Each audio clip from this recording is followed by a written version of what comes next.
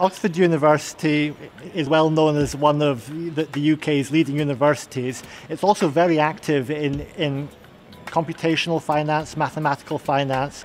Computational finance these days is one of the big growth areas in scientific computing. The banks have server rooms with thousands and thousands of servers, and so they're looking for ways of doing calculations faster, also reducing their electricity consumption. Banks are having to spin off data centers around the edge of London just because of the lack of power supply.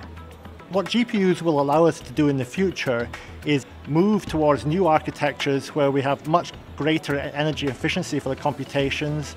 In computational finance, there are two main numerical approaches, Monte Carlo methods and finite difference methods.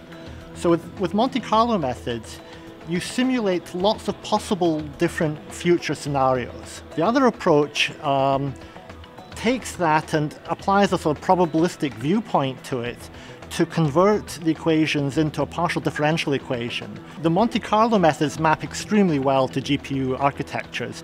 I did some initial calculations on a GPU with 128 cores, and each one of those cores delivered a throughput comparable to one core of an Intel Core Duo chip. So just fabulous performance. The finite difference calculation, that's a bit more challenging in terms of the programming.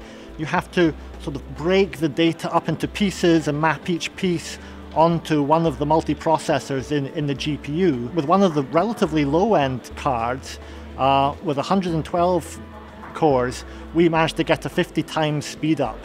The most important advance that's made it possible to use these GPUs is the CUDA programming language. CUDA now has just made it so easy to exploit the potential from these GPUs.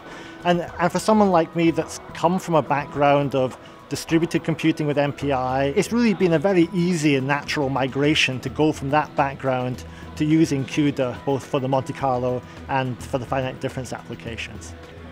The banks are fiercely competitive, and so the profit margins on these financial products are really slim. And so to get better modeling, more precise values is a significant value to the banks.